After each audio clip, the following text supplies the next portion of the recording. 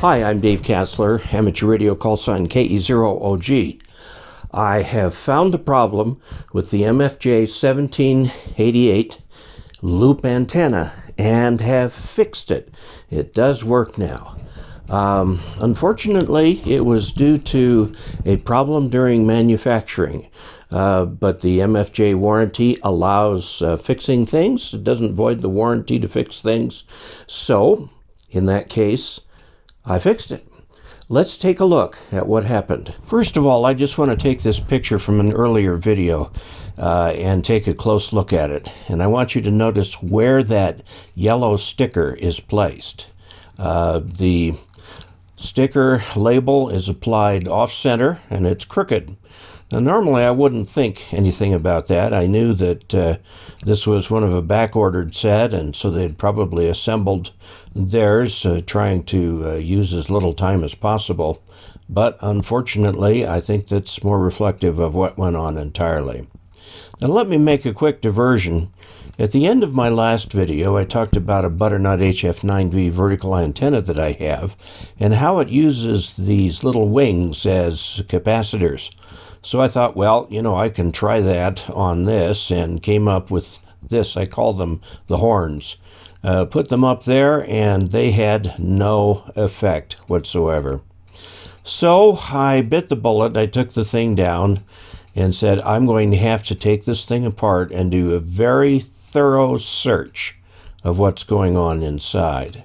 Well, here's the first thing I noticed. This is the big giant capacitor in there that is moved in order to tune the antenna. And note that the plates of the capacitor did not line up. Something was weird regarding this. They were a little bit loose. They could be moved around a little bit. And this looks like this is also the case of where the plates are the maximum amount open. And they've come all the way up out of here and have come up to the point where they're actually starting to re-enter on the other side. Okay, so as we tune this from high frequency, which uses low capacitance, to lower frequency, which uses higher capacitance, where it wants to resonate more, we see the blades turning here. Here they're turning a little bit more. Okay. They've turned more, and now they have stopped. This is the point where they hit the limit switch, okay? The blades are not fully engaged down at the low frequency end. And I thought to myself, good grief, is this it? Is it as simple as a positioning error? Well, yes, it was. This is a picture right here of the limit switch. And you can see the limit lever there. Let me get this at a little different angle. Here you are. Down at the bottom of the plates that rotates with them is a limit lever, okay? And when it gets up to the limit, it hits the limit switch and turns it off so that it can't go any further. The limit lever is put on wrong, and it's in the wrong place so that it actually turns off the meshing of the capacitor before it is completely done. Well, you know, I'm not going to, now that I know what the problem is, I'm not going to do nothing. Fortunately, the MFJ warranty is unique. This warranty is not void for owners who attempt to repair defective units. Or in other words, owners who attempt to repair defective units are not voiding their warranty. In fact, they'll even give you technical consultation. Well, I didn't consult because I knew what I needed to do.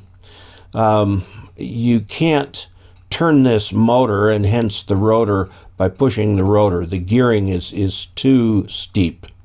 So with a 3/32 inch Allen wrench into the little hole right here, that decoupled this switch from the rotor of the capacitor, and that was good because this just wasn't going to turn, so I didn't want to hurt anything. Note that there's another decoupler there, and then on the other side is the geared down shaft coming out of the motor.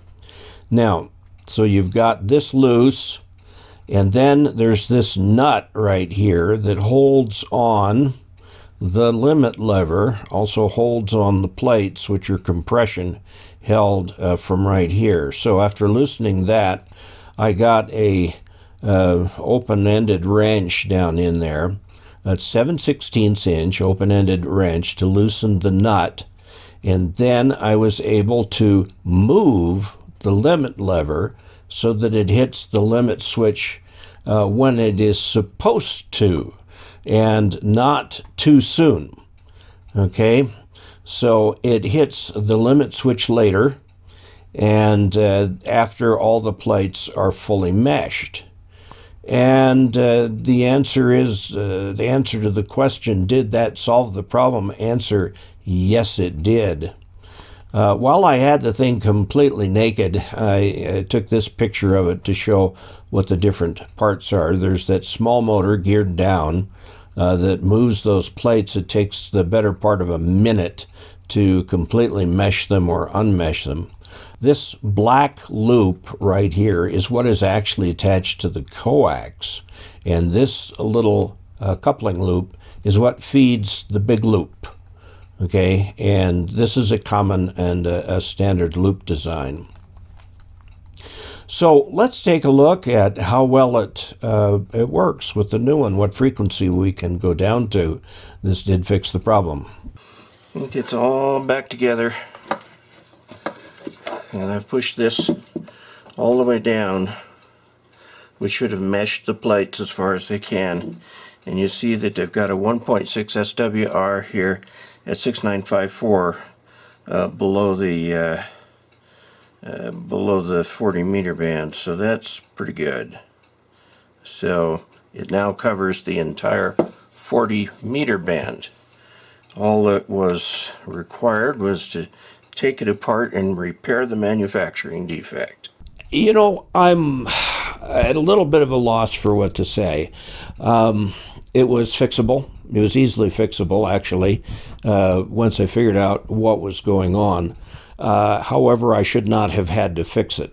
This is the kind of thing that should have been caught in a very simple QC test, prior to closing each one of these units up. Is a very fundamental question. Does it mesh the capacitor plates completely, and does it unmesh the capacitor plates completely? It really does appear as though that check was not made, and I'm disappointed. I did also note that of the many screws that held the two halves of the protective case together, there were a couple cases when I first got the antenna that they were not properly screwed together. The screw was through one piece of plastic but not the other.